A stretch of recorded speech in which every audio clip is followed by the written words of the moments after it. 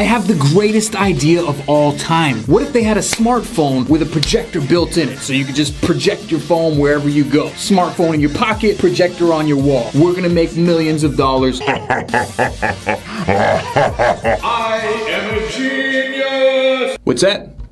Oh, they actually already made one. The Voga V is a smartphone / portable projector created to share videos, games, and even PowerPoints with your friends. We were lucky enough to get our hands on one to review, and today we're gonna take a look at the good, the bad, and the ugly. Alright, well then, to hell with that idea. Stay tuned, we're gonna check out the Voga V together right after this short introduction. My name's Casey Nolan. Let's go.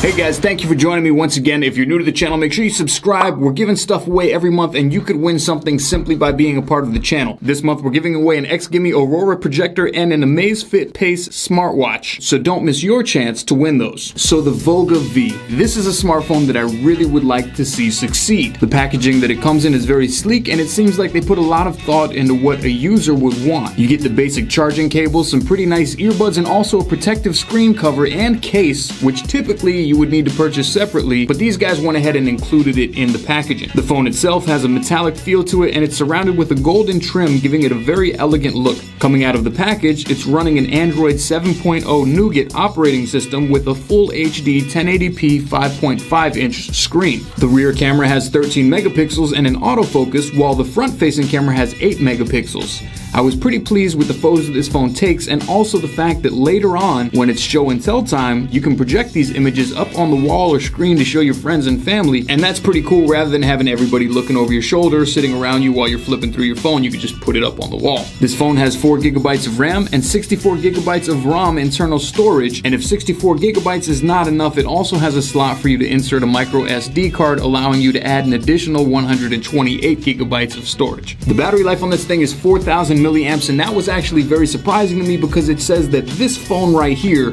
can sit on standby for 363 hours. So if you're not using it, it'll actually stay powered on for over 2 weeks. I mean, that's ridiculous. That's crazy. Also, I left the projector on while I was testing it, and I left it on for about 2 hours, and I was surprised to see that only half the battery of the phone died. Now, most portable projectors will only last 2 hours of playback time. So with this cell phone, you're actually going to get a longer battery life than most portable projectors. But that's not what this is all about. This is not just a portable projector. This is a smartphone. This is a cell phone. Now, it is coming straight out of China, but it is unlocked to work with most US providers. Make sure you check the description and see if it works with your network, because there's different bandwidths that it will work with, and you're going to want to check that before you end up purchasing this and finding out your SIM is not compatible. When I tested out the projector, I was not expecting much. Let me tell you guys something. In a dark room, this thing is actually pretty impressive. I had it up at about 100 inches right here on my projector screen, and while I was playing YouTube videos with this thing, you could see that the picture quality is actually pretty good. Now, it doesn't give a lot of specifications on the projector itself. I did a little bit of research online, and I couldn't find the specs of this projector. However, I'm gonna go ahead and guess that it's a 480p native resolution just by the look of it, and also it doesn't have too many ANSI lumens in it. So for a large image, you're gonna wanna have all the lights off if you're planning on using this. However, if the lights are on, you could still get a decent small size image up on the wall if you hold this closer to the wall, and you'll still be able to see it. But don't expect to have a movie theater experience in the daytime or with the lights on. So now that we've already gone over all the good things about this phone, I really like it a lot until I ran into this one major issue. Right on the front of this box, you see that it says Google, and they ship to the US. They say that it's compatible and everything like that. However, as I tried to log into the Google Play Store to download apps, it would not connect to the Google Play Store. Nobody seemed to have a solution, and they basically said that the United States Google Play Store is really not too compatible with this phone just yet.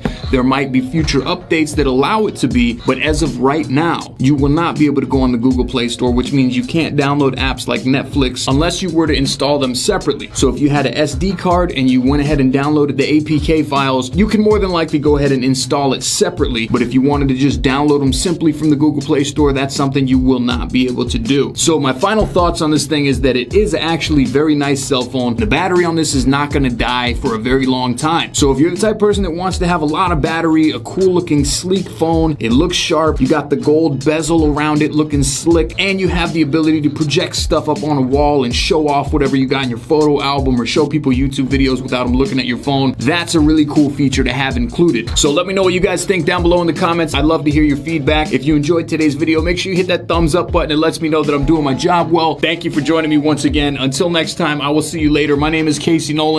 You gotta rotate. Peace.